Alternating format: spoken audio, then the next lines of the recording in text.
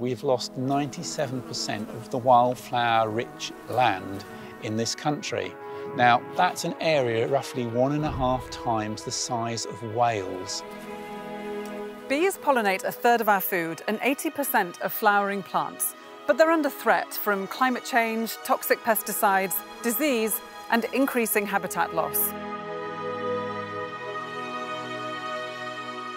I'm in Peterborough to learn about a simple method that could be part of the route to saving our bees. This is kind of how it looked before we intervened here. Right. Buglife is a UK-wide organisation dedicated to the conservation of bees, pollinators and all other invertebrates. So tell me about this meadow. So this is Holywell Ponds, and this is an area that is a wildlife site, but the meadow had become very degraded, and then a whole army of volunteers came out here and sowed seed on the ground. At the right time of year, it looks absolutely fantastic. It's full of flowers. And I say, now we just need to try and find some. Oh, here we go. Yeah, so there's some mallow here, and ragwort's usually quite good for pollinators for doing a fit count. So what work happens in this meadow today? It's called a pollinator fit count. And basically it's a very easy way for anybody to get involved in monitoring the number of pollinators. So we'll drape this over the area. And every time an insect visits these flowers, we record it.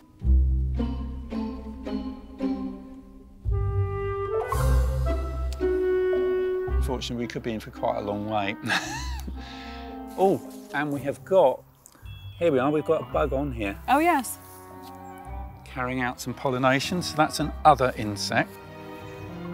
There's yeah, another there hoverfly. Hoverfly, see it coming Yeah. in? There's a bee on that plant there. Because it all goes into a database by people doing it all over the country, and then they can average it out and see how our pollinators are doing.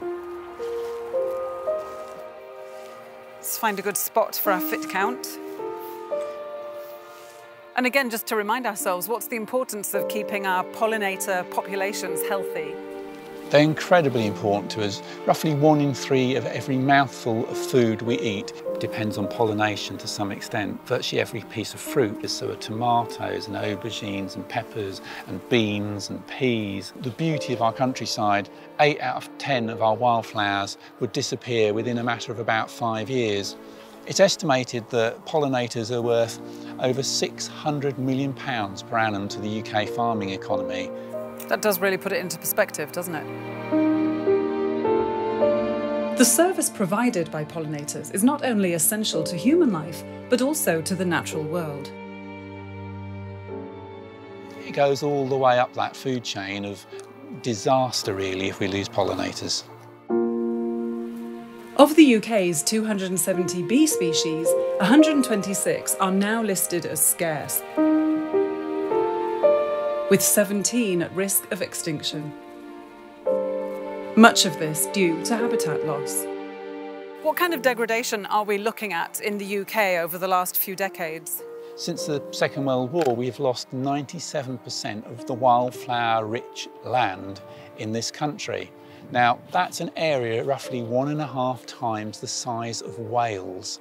That's a huge, huge area of pollinator food that's been lost. And the end result of it is that most of the good bits that are left are little isolated pockets, like almost pollinator zoos, and there's no way to get from one to the other for the poor pollinators. And this is why we need a solution for it, and this is kind of the ethos behind beelines.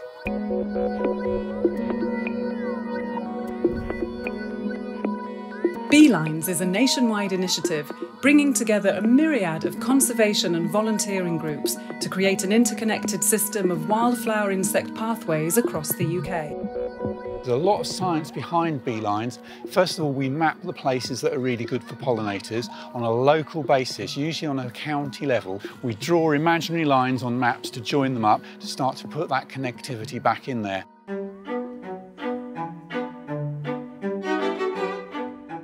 So Central Park is actually on the Peterborough bee line. Last year, Buglife worked with the Peterborough Council to plant a 200 square metre stretch of wildflowers bordering the city's flagship park. And as you can see, they have now cut it. Okay. Typical. So does cutting it down encourage it to grow back up? Yes, particularly the annuals, and quite a lot of these are annuals. So we've got things like the corn marigold, blue cornflowers. Those are all annuals. Now, poppy seed will sit in ground for about 100 years, but it's an annual, and if that ground doesn't get disturbed, they don't come up. And that's why they all came up during the First World War, because of all the trench digging and the bombs going off, disturbed the ground, up came the poppies everywhere. But the perennials, which there are some of in here, one of the daisy family, they will come back up whether you disturb the ground or not. Chopping stuff down does seem like it's the wrong thing to do, but meadow needs management. You know, naturally meadow would be grazed. I don't think they can really put a herd of sheep into the park. Do you keep a record as this gets mapped out? You're following it sort of around the country as these pockets get created? Yes, basically if you do something, you can upload it onto the map. If we do something, we upload it onto the map. As soon as you've got around 10% of a beeline in place in the form of stepping stones, it will become active. And are you noticing that through the fit count data that you're receiving, these are helping to see an increase in pollinators? The most recent fit counts showed a rough doubling of bee numbers on average across the city between this year and last year. So that's a very, very positive sign. Definitely, it's double. It's early days to say how much of it's down to this and how much might be down to a particularly good year climatically or a bad year climatically. But it's very, very promising that things are starting to pick up. And tomorrow, we are going to be doing some planting here. So you can start to see how these bits join up together. And we'll have made another great bit of pollinator connection. I have a feeling you're about to put me to work tomorrow, Paul. That's the idea. I'll come prepared. Wear your wellies. An important part of the Beeline initiative is to spread the message that everyone should get involved, from letting your lawns grow to garden and community wildflower spaces and even herb plants on windowsills. There is now more pollinator diversity in our urban landscape than in our rural landscape.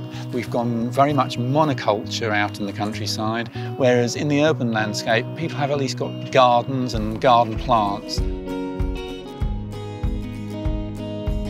So Paul has gathered together some volunteers this morning here at one of the local sports centres. So let's find out what's going on. I think one of the beeline hookups is about to happen. So it's a really important part of a big national picture that you're taking part in, and we're really hopeful that we will be able to deliver one of the first bits of completed beeline in the country through Peterborough. Right, so we want to come over and grab ourselves some cones. That's it, then fill your cone up with the seeds and go off and find yourself one of these areas and start seeding it. A gentle little sprinkle on the ground. Where are these seeds from, Paul? Well, they've come from a wildflower seed provider. It's a mixture of annuals, perennials and grasses. And the reason for having that kind of mixture there is because in year one, you get a lovely display from the annuals. After that, the annuals will disappear unless the ground gets disturbed and the perennials will come into play. So now we need to go and find an area where these poles are that hasn't already been sown. Yeah. It's a bit thick, but... a bit heavy-handed. So spread them out a bit. I'm going to put some more in as well, yeah? If you plant them too close together, only a few of them end up surviving, whereas if you spread them out more, you'll get more of them actually survive. While some of us are better at following instructions, enthusiasm is important too. Oh, all at once. There's more. You can spread them out down here, look. Very enthusiastic spreading of seeds there. Paul, what's the advantage of getting community volunteers and citizen scientists involved? It's about local ownership. They're going to respect this space more and they're going to understand why it's happened far more than if we just come in and plant meadows everywhere. Really quite fascinated what's been happening and how they're doing it and what they're doing it for. So now I can see why they've not cut the lawn. I was about to ask you, have you put anything on your window box or on your balcony or in your garden differently to help the bees? I have a beautiful lavender bush that was in plant pots that wasn't really doing very much. So I actually planted it in the garden and it's absolutely flourished beautifully. But also I've not cut the grass as much and it's lovely to sort of like have the wildlife coming in the garden. Paul, why is this work necessary? Creating beelines, putting that connectivity back there is absolutely essential for certainly the continuation of the kind of lifestyle that people are used to. It would be a very dull and boring world if we were to lose our pollinators. You'd go back to just having things like conifers and ferns, like it was in prehistoric days before all this wonderful abundance of florid beauty was created. And in many ways, the beelines are like the motorways for pollinators. And of course, after motorways, you still need the B roads and the C roads, which is why even if you're not on a beeline, you can still do and should do something to make a difference for pollinators. But if you're on a beeline, you should do everything you can to try and make sure that that stepping stone is in place, that that line starts to function, that our pollinators can move around the country and continue to provide all that lovely food that we enjoy. Okay everybody, it's now time to go stamping, so you can get all that aggression out by going and stamping on the ground and just pushing your seeds into the ground. Just a little thing can make a huge difference, and if we all make that little step, you would make one huge big step for nature. Sort out the bugs and the other things will sort themselves out.